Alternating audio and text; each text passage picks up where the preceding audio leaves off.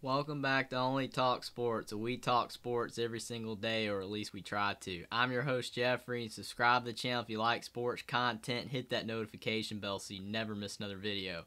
We just hit 70 subs. Thank you guys from the bottom of my heart. It means a lot, and I hope I can continue to make content you guys want to see in the future.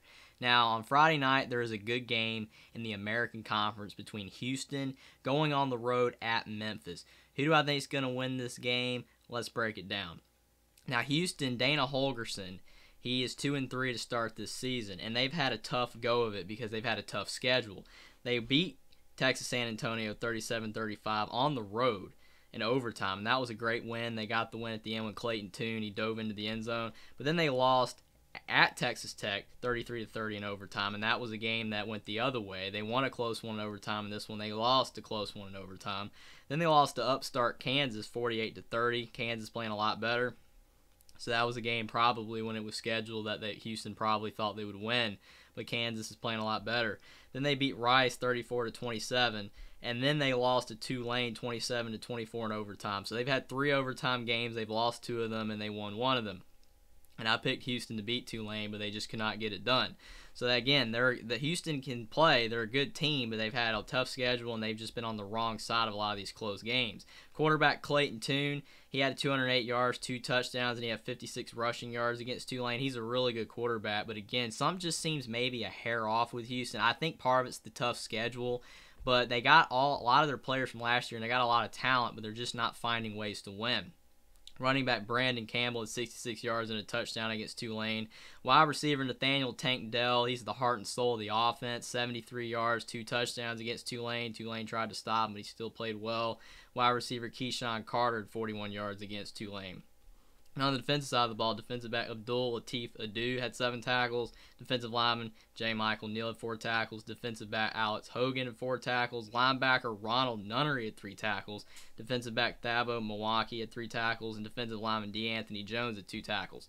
So Houston, they're playing decent defense this season. Unfortunately, they're giving up a lot of points. But Texas Tech and Kansas, those are teams that, and UTSA as well, they score a lot of points. A lot of teams that they're playing are just really good at offense, so it's kind of hard to tell how good Houston's defense really is. But Houston is putting up points. Again, they're just not finding ways to win. Over on the Memphis side, Ryan Silverfield, they are 4-1 to start the season. And Memphis is playing good football outside of their first loss of the season. They lost 49-23 at Mississippi State. Mississippi State's playing very well. They just beat Texas A&M, so no surprise there that you lose. Then they beat Navy 37-13 at Navy. That's a good win. It's always tough to beat the armed forces schools like that. They beat Arkansas State 44-32.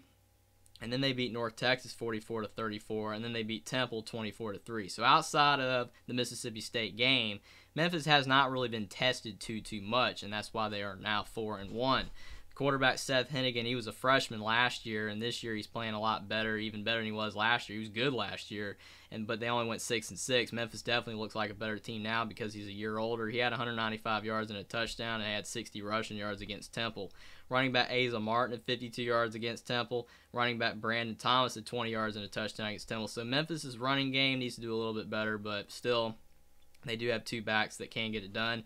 Tight end Caden scoring at 40 yards and a touchdown against Temple. Wide receiver Rock Taylor at 38 yards against Temple. So Memphis' offense is playing well to start the season. They put up a lot of points. And on the defensive side of the ball, linebacker Zay Collins at 5 tackles and an interception against Temple. Defensive back Greg Rubin at 5 tackles. Defensive back Sylvanta Oliver at 4 tackles. Defensive lineman Ward Dallas Ducksworth at 2 tackles. And linebacker Sincere Evans at 2 tackles and an interception. So again, Memphis' defense playing well. Their offense is playing well too. So who do I think is going to win this game? This game is at Memphis, and again, when you have a close comparison between 2 teams, as I usually say, it's usually you pick the home team. Houston, however, has a lot of talent. As we know, Nathaniel Tank Dell, quarterback Clayton Tune, and obviously Dana Holgerson is a good coach, but they've lost a lot of close games this year. And when you lose a lot of close games, you can lose your confidence. Memphis, this is a home game, as I've said before, and Ryan Silverfield has his team rolling after losing to Mississippi State, and they've won 4 in a row. And Memphis' defense is playing a little bit better than Houston's defense to start the season. And I think Memphis' offense is playing a little bit better than Houston's offense. Even though I think Houston has the better offense, Memphis has been playing better on offense to start the season. I think Memphis is going to win this game 38-35. I think Houston can win, but Houston just, to me, they don't have enough confidence. They've lost a little bit of confidence, losing all these close games, and Memphis has won 4 in a row. I think Memphis is going to make it 5 in a row, and I think Ryan Silverfield and Memphis is going to beat Dana Holgerson in Houston 38-35. Subscribe to the channel if you like sports content. Like this video down below. Comment down below what you think about this Houston-Memphis game and who you think is going to win and why, and I will see you next time.